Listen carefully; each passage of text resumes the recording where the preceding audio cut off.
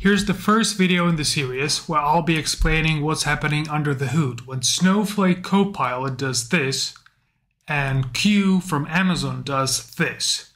We'll cover three main architectural patterns for building text-to-SQL pipelines, and given that there will be a conceptual overview, doesn't depend on your choice of a framework or a foundation model. With that being said, let's get right into it. Let's start with the base architecture. We have four main inputs. So the user input, then the overarching prompt template, which will later populate with different bits and pieces. And one of those bits and pieces sample questions, and then the expected SQL queries that need to be generated in response to those questions. So that is to help with a few short prompting. And then the table metadata or the schema definition from our database. In this basic architecture, it's pulled at the execution time from the database by just predefined SQL commands, for example, describe table, right? So all of that is then packed into this prompt template, and then it's our final prompt. Then we send it off to the foundation model. The foundation model generates a SQL statement, and then if you're being lazy, you can send it to the database directly. But what's recommended is to first validate the syntaxes of the SQL statement. It's easy to do, right? So that's one more kind of safety mechanism. If that syntaxes is not correct, you can catch the exception that you received during the syntaxes validation, incorporate it to your final prompt and send it back to the foundation model and ask it to improve the statement based on the exception that you received. And then imagine generates the final SQL statement, you send it off to the database, and then the same cycle can repeat again. There could be an error while executing the query. For example, the column name was specified incorrectly, or your data is kind of funny, which makes the query fail, like, you know, a million things for a query to fail. So you do the same thing. You catch the exception and you append the error description to your final prompt, and you send it off to the foundation model once again. And only when the query execution is successful do you get your kind of final data set. And then it's up to you how you process it down the line. One of the trade-offs for having such a retry mechanism is the time that it takes to, you know, land at the final query. So I saw queries that would do 3-4 attempts.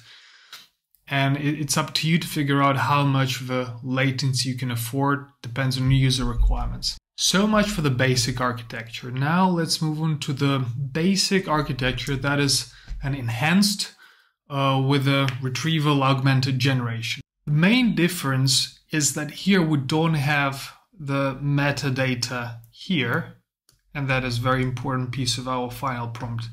But rather we pre-populate our vector store over here with the metadata that we pull either from the database directly, or if we have a data catalog, even better, so we don't need to like do direct connection, or a data catalog could be a good idea if you have multiple databases.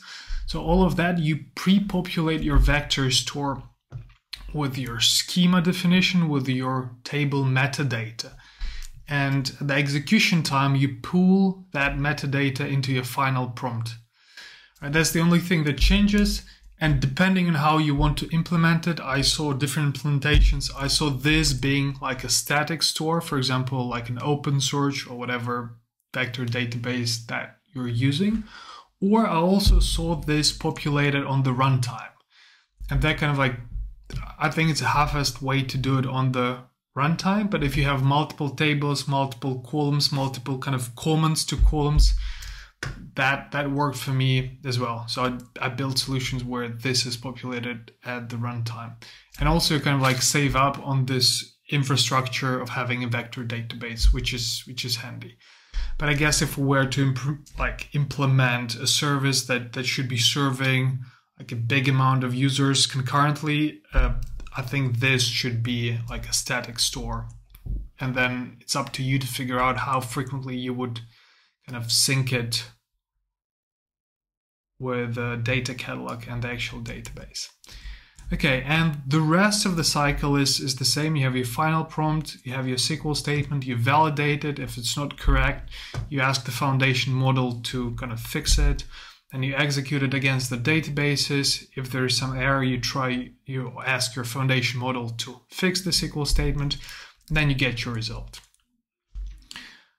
Okay, and then the last architecture is very similar to the first two. So it's your kind of choice whether you want to implement this vector store here, or you want to kind of pull metadata manually like here.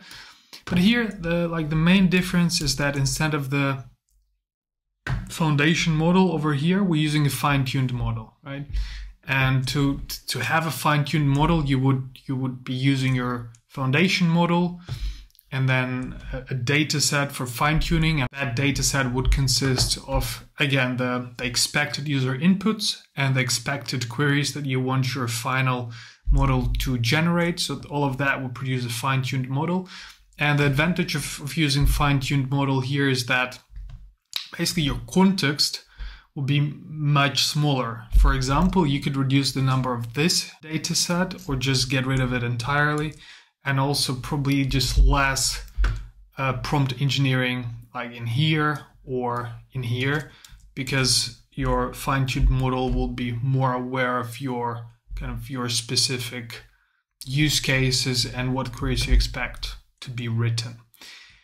Right, those are three main architectural patterns for building text to SQL kind of sequences.